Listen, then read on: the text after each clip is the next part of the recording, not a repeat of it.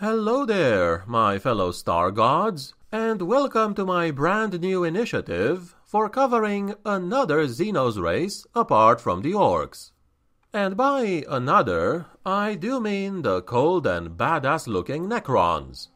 Fun fact, the Necrons are actually my favorite Xenos race from Warhammer 40k, at least as far as appearance goes. In case you're worried I'll stop doing orc videos, that is not the case, since I will just alternate between them and Necron lore videos. That being said, I've already done a video on the Necrons some time ago, so if you watch that, you do have some idea of who and what they are.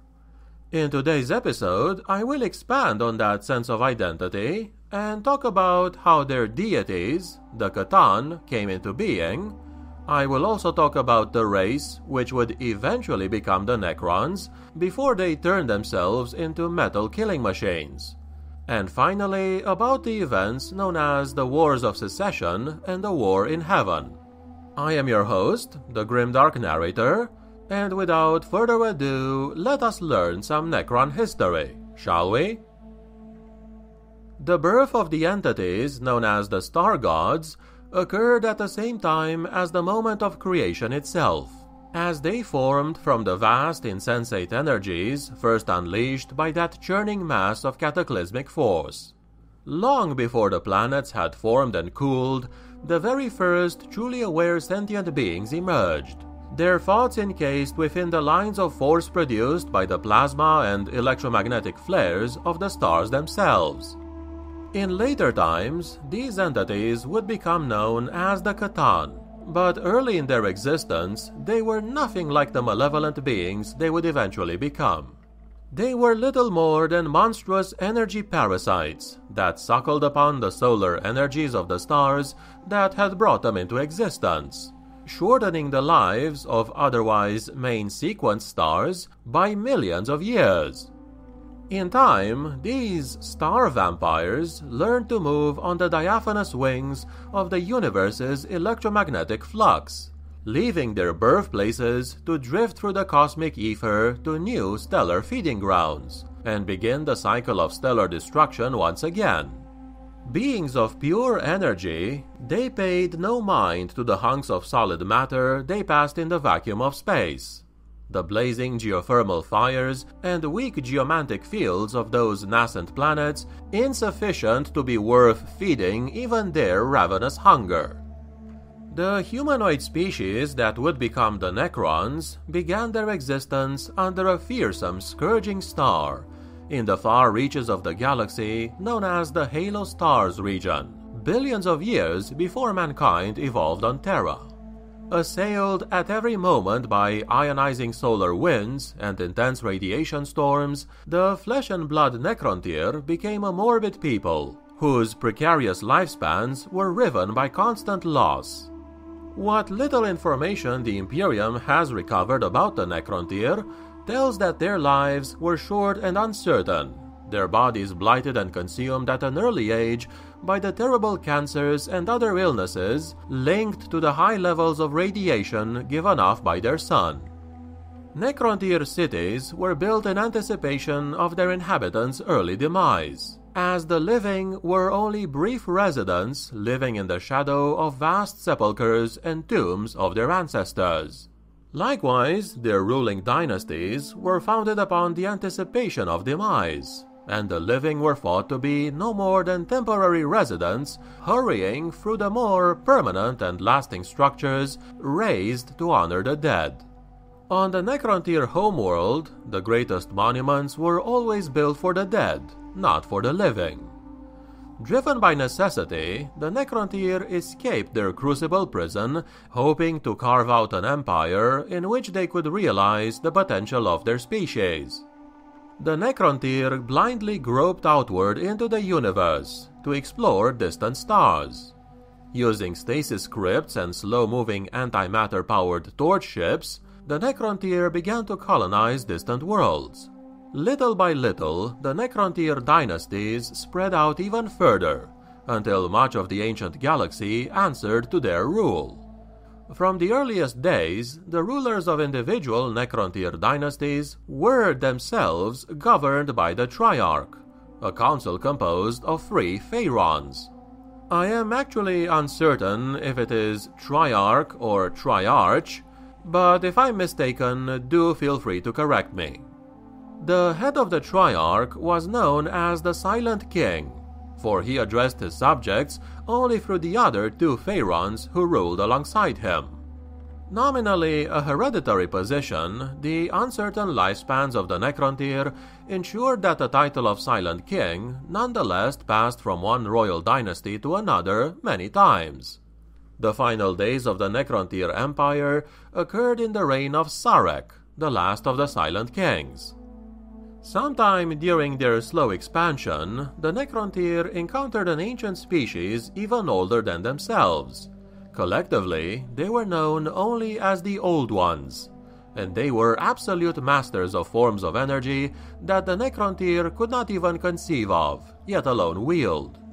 The Old Ones had long ago conquered the secrets of immortality, yet they refused to share this gift of eternal life with the Necrontyr, who yet bore the curse of the distant star that they were born under.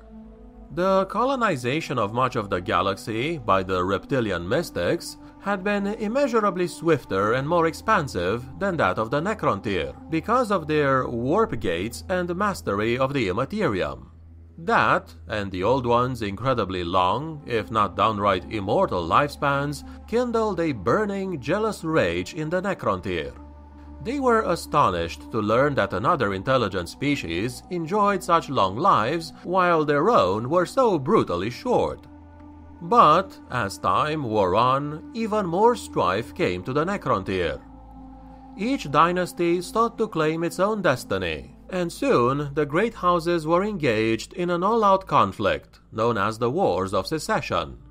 Had circumstances remained as they were for just one more generation, it is possible that the Necrontyr might have wiped each other out, as so many species had before them and shall do in the future. As their territory grew wider and more diverse, the unity that had made them strong had eroded, and bitter wars were waged as entire realms fought to win independence. Ultimately, the Triarch realized that the only hope of unity lay in conflict with another race. But there were very few of those who could pose a credible threat. Only the Old Ones, the first of all the galaxy's known sentient species, were a foe powerful enough to bind even the feuding dynasties together. Such a war was simplicity itself to justify, for the Necrontyr had ever rankled at the Old Ones' refusal to share the secrets of eternal life. So did the Triarch declare war on the Old Ones. At the same time, they offered amnesty to any secessionist dynasties who willingly returned into the fold. Thus, lured by the spoils of victory and the promise of immortality, the separatist realms of the Necrontyr abandoned their wars of secession, and a war in heaven began. The horrible wars between the Old Ones and the Necrontyr that followed, known later in Eldar myth as the War in Heaven, could fill many libraries in their own right. But the Necrontyr could never win. Their superior technology was constantly outmaneuvered by the Old Ones, thanks to their mastery of the webway portals and warp gates. The Necrontyr were pushed back until they were little more than an irritation to the Old Ones' dominance of the galaxy, a quiescent threat clinging to their irradiated world, exiled and forgotten. But in the face of defeat, the always fragile unity of the Necrontyr began to fracture once again. No longer did the prospect of a common enemy have any hold over the disparate dynasties. Scores of generations had now lived and died in the service of an unwinnable war, and many Necron dynasties would have gladly sued for peace with the Old Ones if the ruling Triarch had permitted it.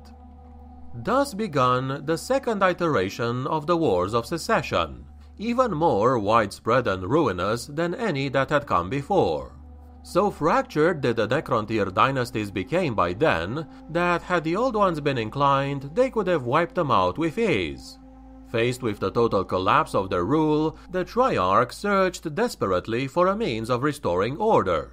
In this endeavor, their prayers were answered, though the price for their whole species would be incalculably high.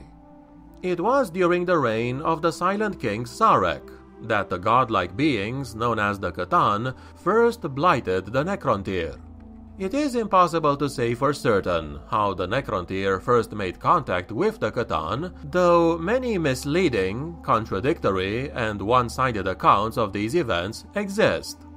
The dusty archives of the Tomb World of Solemnness claim it was a simple accident, a chance discovery made by a stellar probe during the investigation of a dying star. The Book of Mournful Night, held close under guard in the Black Library's innermost sanctum, tells rather how the raw hatred that the Necrontyr held as a race for the Old Ones sang out across space, acting as a beacon that the Catan could not ignore. Another account claims that from the earliest days of their civilization, Necrontyr scientists had been deeply engaged in stellar study to try to understand and protect themselves from their own sun's baleful energy. After long, bitter centuries of searching for some power to unleash upon the Old Ones, the Necrontyr researchers used stellar probes to discover unusual anomalies in the oldest dying stars of the galaxy. Here, they found a sentience that was more ancient than any of the corporeal species in creation, including the Old Ones. They had discovered entities of pure power that had spawned during the birth of the stars eons before. These entities had little conception of what the rest of the universe entailed when the Necrontyr first found them, instead simply feeding upon the solar flares and magnetic storms of these bloated red giants. The power of these star-born creatures was incredible. The raw energy of the stars made animate, and the Necrontyr called them the Catan, or star gods in their own language. The Catan were dispersed across areas larger than whole planets, their consciousness too vast for humanoids to comprehend. How the Necrontyr ever managed to communicate with them is unknown to the Adeptus Mechanicus. Understanding that such diffuse minds could never perceive the material universe without manifesting themselves in a material form, some Necrontyr actively sought the Catan's favor, and oversaw the forging of physical shells for the Catan to occupy. These were cast from the living metal known as necrodermis. Thus clad, the Catan took the shapes of the Necrontyr's half-forgotten gods, hiding their own desires beneath a cloak of subservience. Incomprehensible forces were compressed into the living metal of the necrodermis bodies, which the Necrontyr had forged as the full power of the Catan at last found form. As they focused their consciousness and became ever more aware of their new mode of existence, they came to appreciate the pleasures available to beings of matter. The deliciously focused trickles of electromagnetic power given off by the physical bodies of the Necrontyr awakened a new hunger in the Catan, very different from the one they were used to. So it was that one of the Catan came before the Silent King Sarek, acting as forerunner to the coming of his brothers. Among his own kind, this Catan was known as the Deceiver, for it was willfully treacherous. Yet the Silent King was ignorant of the Catan's true nature, and instead granted the creature an audience. The Deceiver spoke of a war, fought long before the birth of the Necrontyr, between the Catan and the Old Ones. It was a war, he said, that the Catan had also lost. In the aftermath, and fearing the vengeance of the Old Ones, he and his brothers had hidden themselves away, hoping one day to find allies with whom they could finally bring the Old Ones to account.